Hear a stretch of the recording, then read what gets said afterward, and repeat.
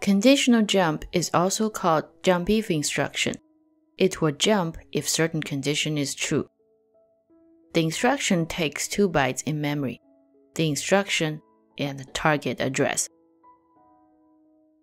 After the instruction fetching step, the instruction is here and the instruction pointer is pointing to the possible address. Say we use the 6 wire for conditional jump. So we need a low computing bit and high-low-high instruction bits. No registers are needed. These 4 bits will be used to indicate the conditions. Now let's think about what jump if instruction needs to do. It needs to decide which instruction to execute next.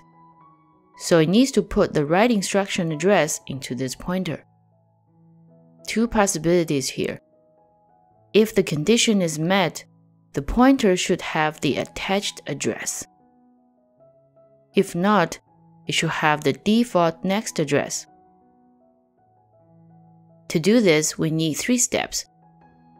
So 3 conditional step wires. The first step is to get those 2 possible addresses ready. First, turn on instruction pointer to send the address, and turn on memory address register to receive it. Now the address is here. The memory unit with the target address is selected. In the meantime, we need to increase the address by 1 and store it into ACC. So turn on +1 wire to increase the address. Turn on ACC to receive the default next address. Now the 2 candidates are ready. One is here and one is in ACC. Which one should be moved to the pointer? We're going to do that in 2 steps. First, we move the default address. Then, if the condition is met, we replace it with the attached address. So step 5, turn on ACC to send the next address. Turn on instruction pointer to accept it. Now the address is here. Step 6, if the condition is met, we will override the instruction pointer with user attached address. So connect RAM to send the user's address and connect instruction pointer to accept it. But whether such overriding happens or not depends on if the condition is met. So we need a condition line connected to the AND gate. Now, how to drive the condition line? Remember, we already have the 2 condition flags stored in here. Users need to indicate in the instruction which flag to check. We have 4 unused bits. Say we use the 2 middle bits, one for the larger flag, the other for the equal flag. Users pick which conditions to check by putting high or low bits here. For our Fibonacci example, we need a jump equal to check if the running address equals to the target address. So we turn on the equal bit, turn off the larger bit. We use AND gates to combine users' flag choice with the flags. And place an OR gate here to make sure that the condition wire can be turned on when any of the user's specified condition is true. If it's not true, the last step won't execute, leaving the default instruction address in the pointer. The purpose of having jump if instruction is for the users to control what to do when exceptions happen. Here we have 2 bits unused, so we can create 2 more conditions for jump if to use. So what other exceptional cases we might face during computing them? The first exception is when you have a 0 result.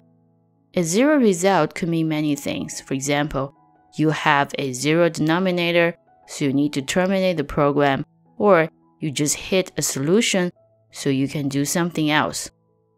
Whatever it means, we need to design the hardware allowing users to choose what to do.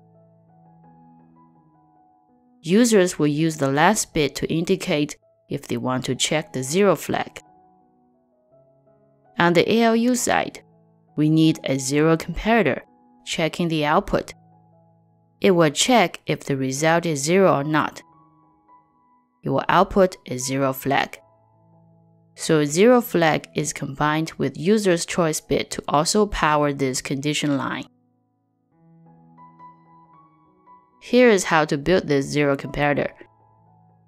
When users perform operations on two numbers, end result appears at the output end. So we take A bits from the output wires, using a series of OR gates feeding into one another, checking if any of the previous bits are high. If none of them is high, the final line will output low. Using an inverter, it flips it to high, telling us that it is 0. The last exceptional condition is a carry-out condition. We use the first bit to indicate that. When will we have a carry-out condition during computing? When we add two numbers, the carry-out bit can tell us that we are reaching the computing limit. There might be an overflow. So this adder might have a carry-out. Hence, we use a buffer here, controlled by the decoder, to allow the adder to save the carry-out flag into a memory cell. These two shifters will have shift-out bits. We can also use them as carry-out. Now we can include the carry-out bit into our condition check. This jump instruction offers 4 conditions to break a loop. We set the carry bit to low because our example is to jump equal. But users can pick any conditions to check, and you can pick more than one condition. For example, you can turn on 2 bits, 3 bits, or 4 bits to check all of them. With the jump if instruction wired, let's review our program to see what will happen after the jump equal instruction. If the condition is not met, so the regular jump will take over, directing us back to the loop. But when the condition is met, the jump equal instruction will skip this regular jump and gets us here, for example, exiting the loop.